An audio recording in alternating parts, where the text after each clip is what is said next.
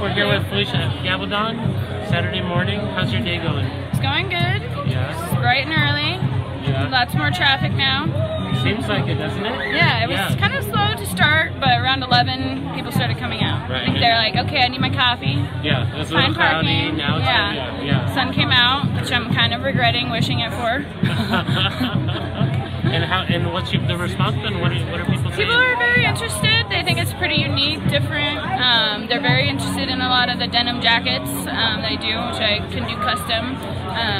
But yeah, people have been like, oh wow, that's fun. You know, they're not used to seeing, I think, like the sort of modern take on like traditional native art. Right. Yeah.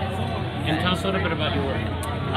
Well, it's kind of inspired obviously by growing up in the Southwest and obviously being indigenous. Kind of this like mystical take on nature and symbolism.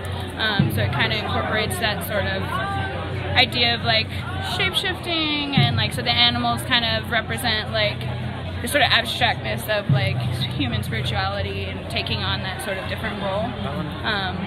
So yeah.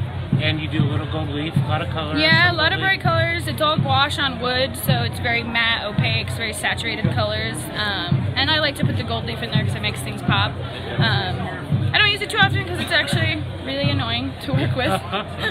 Gets everywhere. It's not easy. No. And they only, I mean, you can get it in big sheets, but usually it's like little tiny square sheets, so it can be obnoxious. Well, cool. Well, good luck today. Thank you. Thank you for the time. Yeah. Good luck. Have a good day.